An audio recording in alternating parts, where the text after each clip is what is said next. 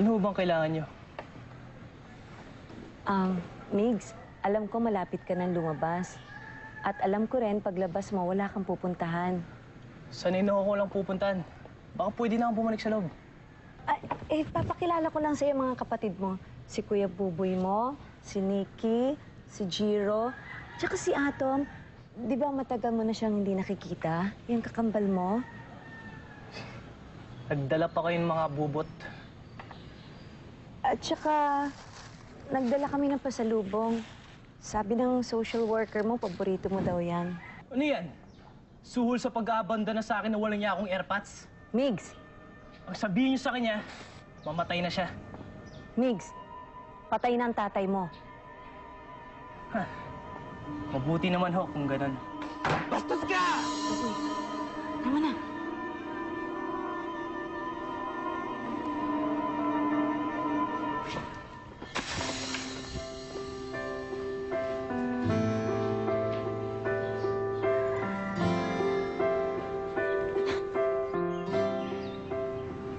Sorry, Tay. Inaway ko si Migs. Alam ko wala kayong kasalanan. Sa pinakita niyong pagmamahal sa akin kahit hindi niyo ako tunay na anak. Hindi ako naniniwalang inabandonan niyo sila. Ray! Ikaw naman, moment ni Buboy to, nakikisali ka no?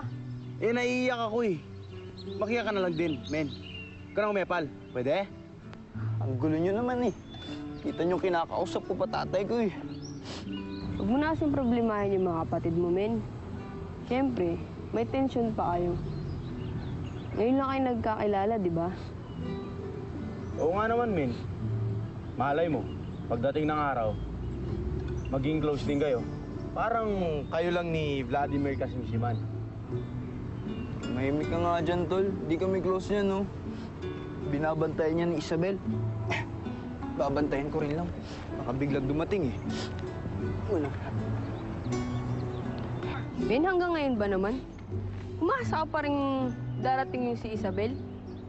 Aba, malay natin kung biglang dumating, no? Kailangan ready ako anytime. You know, di na darating yun, men. Nagugutom na ako eh. Tara, alis na tayo. Ulit lang, sandali. Sige na, men. Tara na.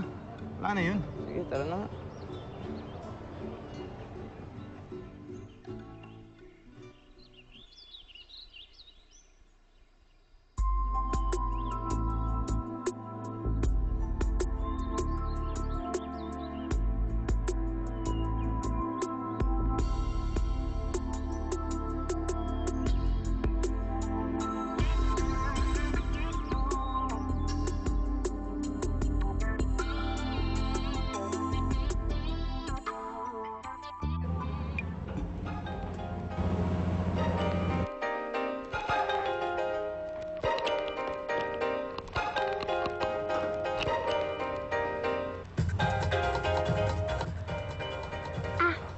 Kuya, samahan mo naman ako sa park.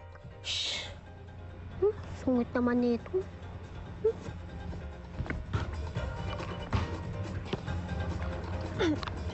Jiro, halika, marunong ka ba mong basketball?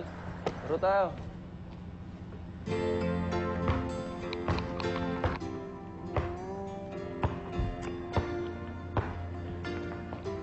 Hi! I am Coffee nga pala. Diyahan ko kayo ng fruit salad, oh. Uy, salamat. Welcome to the neighborhood. Uy, totoo bang anak kayo sa labas ng tatay ni Buboy? Hindi ka rin chismosa, no? Hindi. Kasi ganito, narinig ko dun sa barangay namin, at saka narinig ko dun sa ibang tao, na si Mang Jose daw, anak daw kayo dun sa ibang wife. Siyempre, ako naman, hindi naman ako masyadong chismosa. Kaya nga dinediretso kita ngayon, di ba? Wait lang. Remember, the truth will set you free. Remember, curiosity killed the cat. Remember, siya mang buhay ng mga pusa, no? Gusto mo mabawasan ng isa? Bakit ba? Ano bang masama kung sabihin mo yung totoo, di ba? At saka alam mo ba, yung parents ko nga, iniwan ako dun sa auntie ko.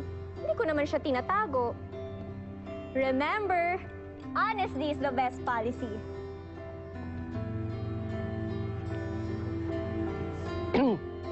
Di naman masarap eh.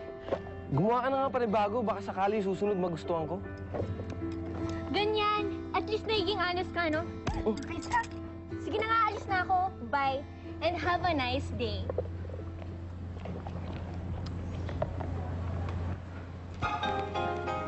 Sarap naman siya. Siguro may diferensya lang yung taste buds nitong mamang to. Cute pa naman siya.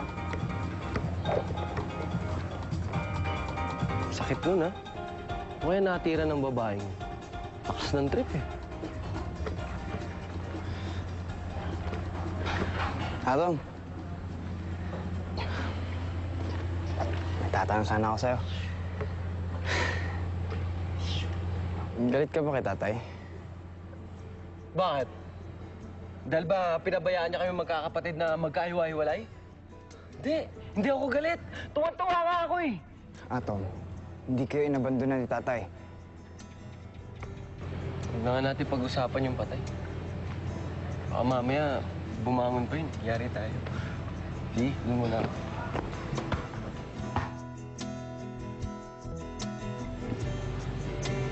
Bakit ba hindi nila maintindihan? Hindi kasalanan yun ni tatay. Alam mo, hindi mo basta mapapalitan ng damdamin ng mga yan. Ng kura-kurada. Diyan mo sila magalit. Mapapagod din yan. At kapag pagod na sila, doon ka umiksena. Ha?